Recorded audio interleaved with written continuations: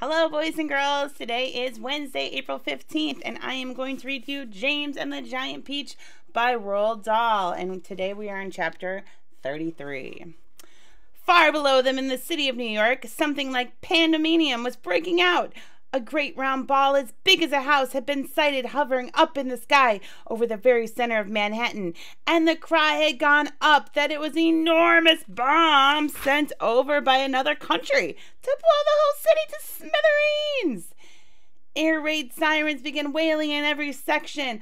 All radio and television programs were interrupted with announcements that the population must go down into their cellars immediately. 1 million people walking the streets on their way to work looked up into the sky and saw the monster hovering above them and started running for the nearest subway entrance to take cover. Generals grabbed hold of telephones and shouted orders to everyone they could think of. The mayor of New York called up the president of the United States down in Washington, D.C. to ask for help, and the president, who at that moment was having breakfast in his pajamas, sound familiar, anyone? Quickly pushed away his half-finished plate of sugar crisps and started pressing buttons right and left to summon his admirals and the generals. Here's a picture of that policeman going crazy.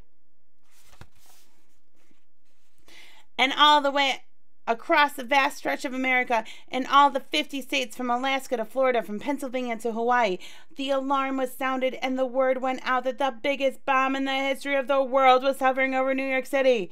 And at any moment, it might go off. Okay, tomorrow we will read chapter 34. Sorry, that was such a short one. And then guess what? The book is almost over. The book is almost over. 34, 35, 36, 37.